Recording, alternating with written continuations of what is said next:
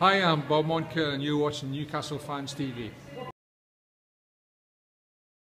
Hello everybody, welcome to Newcastle Fans TV. Very windy, hence the reason why I've changed location. So we're just going to be talking about Rafa's press conference, what he's been saying today, and also a little bit on how we potentially could line up on the weekend against Huddersfield live on Sky. So we'll run you through the press conference first of all. So this is what Rafa has said. So he was asked about the question about the Spurs result, and he said that the team have been set up practicing what they had been set up to do all week. However, the injuries and in particular the red card cost us, messed the whole plan up. Obviously we know how the result ended. Jonjo Shelvey didn't put himself in much glory there, did he? He was asked again about the Mike Ashley interview once more. I think he's probably getting a bit sick of it, because I'm sick of hearing about it now.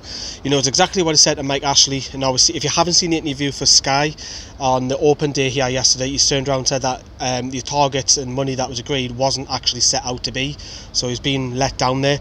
He has mentioned though that he is in contact with Lee Charney every day. We know this, and he's focusing rather on the team. And I think that's the right mindset to have. Let's not get involved with the politics. Let's focus on the football. He was asked about transfers again. The window's closing in the next 10-11 days.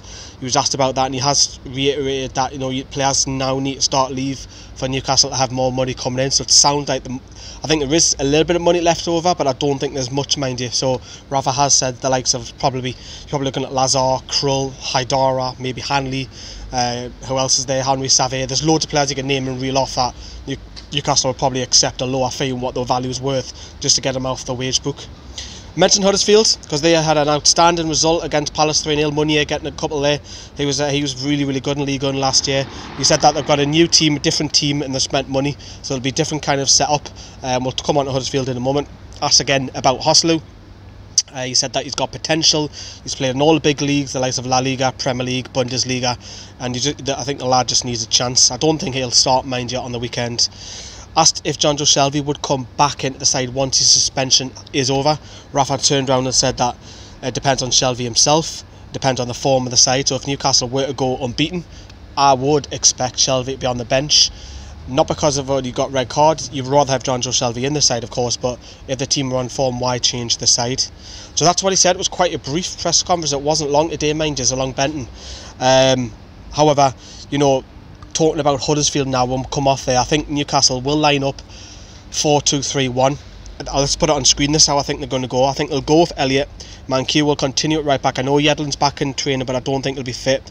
I think Lascelles and Mbemba will play the two centre-backs. Clark, I think, will come in at left-back. I know it's not great, but will he bring in one of the Lazar and Haidara out from the cold? Probably not. Hayden and Moreno, I expect Moreno to come in alongside Hayden. Maybe Diarmi later on, perhaps, to push the team further forward. Richie on the right, Atsu on the left. Atsu's been outstanding. I do expect Ayoze Perez to continue in that number 10, but then again you might chuck in Diarmi, and Sim de Jong didn't get on the bench last game against Spurs. Dwight Gale to continue up front. Now he could obviously mix that around, we know that. You might not play Clark at left back, you might go, like I said, it's unlikely that he'd bring Haidara in from the cold, but you could play Haidara left back and play the same 4-2-3-1. But then again, he could mix it all up. You could play the wing-back system. You might play three centre-backs with Mankiw as a right wing-back, and then possibly Atsu maybe as a left wing-back. It's unlikely that'll happen, so I do expect the formation not to change, but the personnel to change though. Expect to play deep. We beat Huddersfield 3-1 away last season. They had a massive amount of possession. Now we only had something against Spurs. It was in the late 20s possession, something like 27% possession. I think Newcastle will have a lot more, but I do expect Huddersfield to have possession a bit more than Newcastle. So you're probably talking about 60-40 into Huddersfield's favour. It's all about what Newcastle can do on the counter.